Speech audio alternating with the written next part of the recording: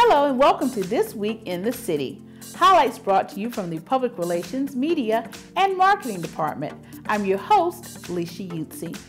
This Week in the City, we're calling on citizens to get involved and volunteer to help with the bicycle and pedestrian counts that are coming up later this month in September.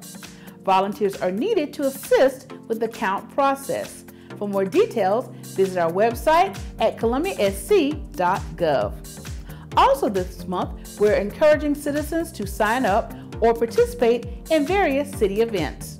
Please register for the Mayor's Walk Against Domestic Violence. The walk will take place on October 5th. However, registration is open now and it is free of charge.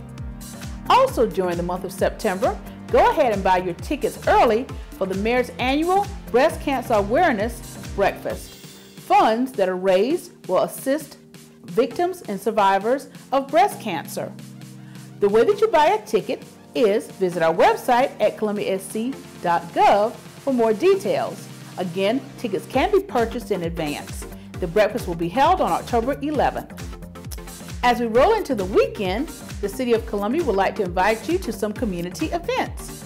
First up is the grand opening ceremony for the All-Stars baseball field located near Lester Drive. The ceremony will be held on Saturday, September 7th, starting at 11 a.m. For directions to the field, please visit our website at columbiasc.gov. Also on Saturday, the Eau Claire Unity Festival will be held in the Eau Claire community. Again, for details, visit our website at columbiasc.gov.